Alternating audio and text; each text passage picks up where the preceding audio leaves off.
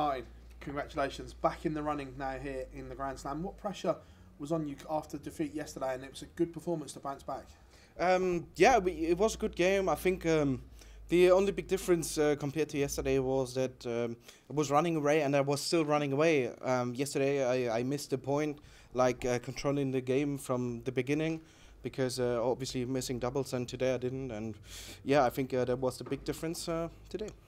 Does it affect your preparation knowing that this was a must-win, where yesterday you still get second chances? Honestly, in one way I thought like you have to win everything to make sure that you go through the group. So obviously I turned up today and I said to myself, you're not going to give up now. You're still going to go as far as you can, as best as you can. And there was probably pressure on my side, but I didn't really thought in that way, to be honest. We've seen Bo do some amazing, brilliant things in the ladies' game. Were you expecting a little bit more from her this afternoon to push you a little bit harder? Oh, well, probably yes, but I think she wasn't like really playing bad. I mean, she was playing alright, but I think I was just like too dominant, especially in my throws and everything. I made it hard for her to like get the foot in the door to make sure to get a break or something. And yeah, I mean, I think that was like the winning key in my side of view. And then looking at the final game against Danny Noppert, are you excited for that challenge?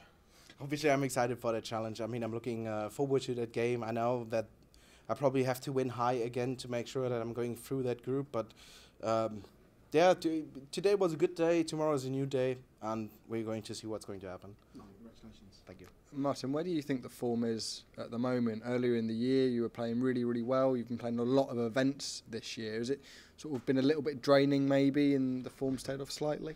Well, I have to say yes. Obviously, it is very busy this time of the year, and also was very busy at the start of the year, like February till June, I think it is.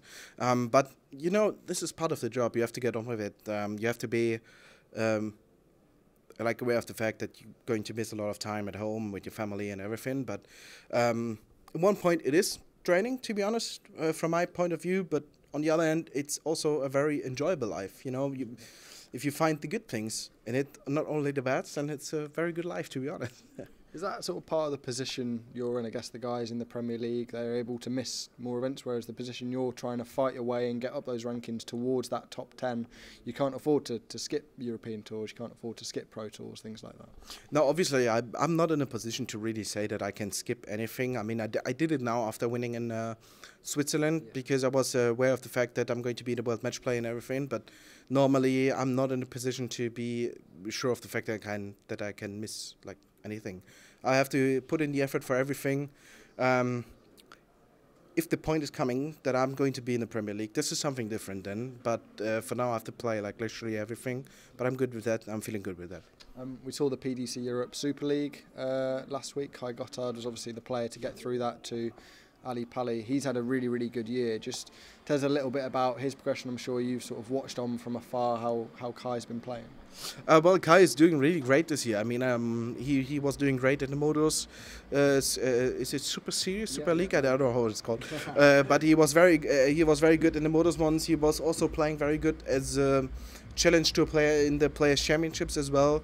And I mean, this is just like as we say in Germany, it's just a cherry on the top of the cake. And he's doing quite well. He was playing really good. He needed to fight his way through that one.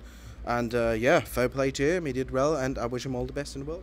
How much of a part does that tournament still play in the progression? Because many of the players that are in that tournament obviously don't have a tour card, and they're looking to get to a position that you're in. Does it play a big part, do you feel, in getting players ready for things like the Pro Tour?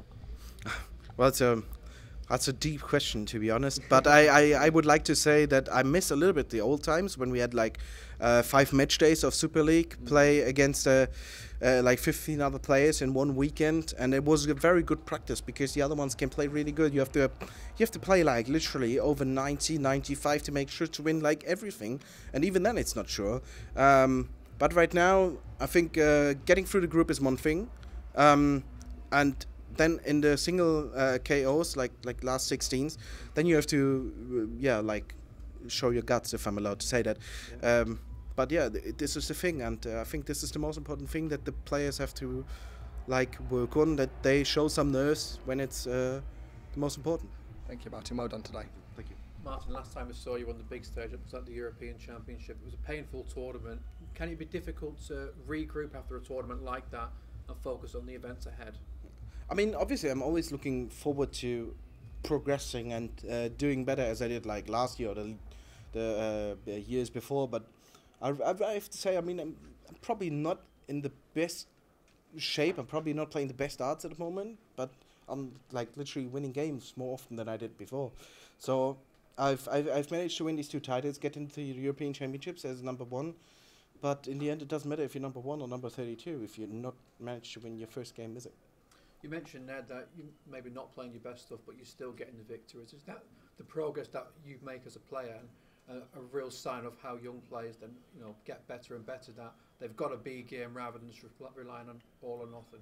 I think that's like literally the key to be one of the best players in the world, because if you're not playing your best darts and if you don't feel probably very good, then you still have to go up there and play as best as you can and still win. If you do that, then you're in a very good shape for like being in the top 32, top 16 and whatever comes next. But I just think, you know, I mean, I can only talk for myself to think. I think I really haven't played that good. I mean, I wasn't bad at the start of the year from average-wise, but I just managed to win. What can I say? That's what I just did. You know, I wasn't playing great, but I just managed to win. That's it. And when you do start winning titles, do you then start to look ahead and start to set more loftier goals for things like this event, Players' Championship finals, and the World Championship? Like, yes, I want to get to this stage now. I mean, I'm in that case, I'm really putting myself under pressure. You know, I want to be not only in these tournaments, I want to progress in these tournaments. And yesterday I was very angry and fuming about the performance I played, because I felt like I could have that one. You know, I could win that one, and I just didn't. But those things, and I thought like, well, being in the last 16 of the Grand Slam would be a very nice thing. But now I made it like literally harder for myself. But I think this is just the way how things go. If you took one misstep, you have to take another 2 going in the right direction. Cheers, Martin. Thanks for talking to us. Thank you. Thank you.